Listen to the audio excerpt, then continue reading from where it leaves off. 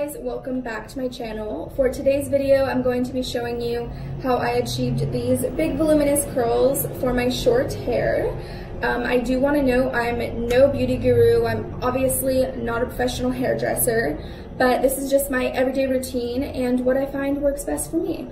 So if you guys want to see how to achieve this look, then let's get into the video. Okay, so this is what my hair looks like when I first get out of the shower.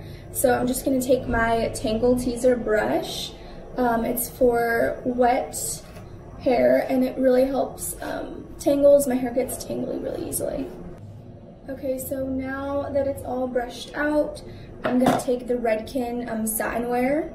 And this is just a heat protectant for when you're curling your hair or blow drying your hair. So I'm just going to take a couple pumps of this and then just kind of apply it to my fingertips and then run my fingers through my hair and then kind of just work it in.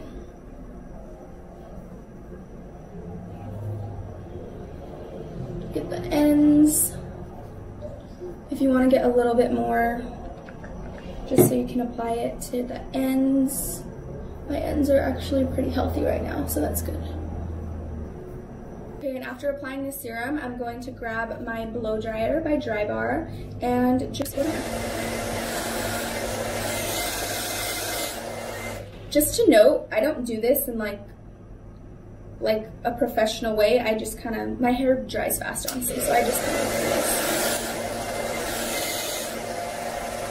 Okay, so this is how my hair looks after I finish blow drying it. It's kind of poofy and frizzy, but honestly, that's a good base for when I curl my hair. I feel like it just gives it more volume. So I'm just gonna take my brush once again and just brush it out. Okay, now that it's all brushed out, I'm gonna section off into two pieces. I just take my thumbs and take the rest of the hair back. And then I just use a scrunchie. And I just bring it into a bun so it doesn't really get in the way that much. Now that we are sectioned off, I'm going to grab my Numi curling wand and just take the first piece and wrap it around.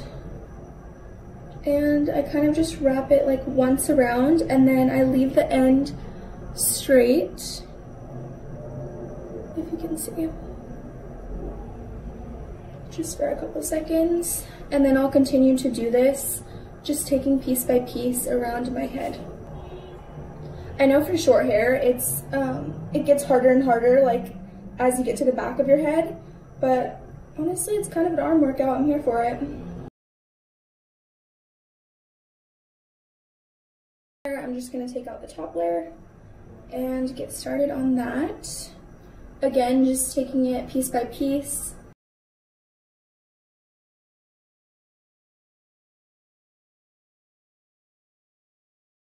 Okay, now that I'm all done curling it, I'm going to take the Not Your Mother's texturizing spray and just give it a couple pumps.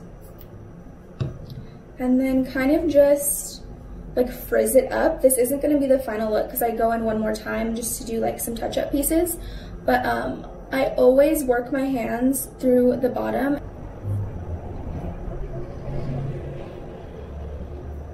Okay, so now that I'm done working my fingers through the curls, I am just going to go around and get like some detail pieces just to add that one extra layer of volume. So I'm just going to take like some of the main pieces and give them one last curl.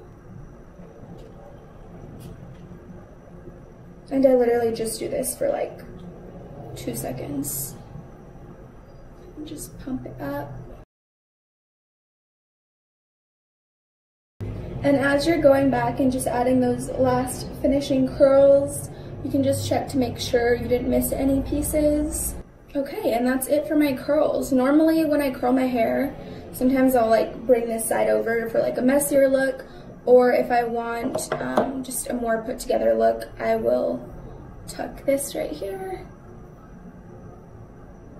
and kind of just pump up the volume.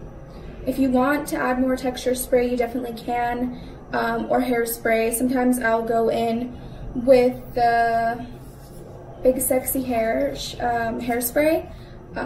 Only if I feel like I really need it, like if I'm gonna be out for a long time or something, but normally my hair holds curls really well, so I kind of just use the texturizing spray and leave it at that. But yeah, this is it. Okay, so this is it for my everyday curls. If you guys like this tutorial, please let me know in the comments section. Don't forget to like and subscribe, and I'll see you guys in the next one. She could paint the sky like a photo, yeah. And baby, we should never know, if we won't try.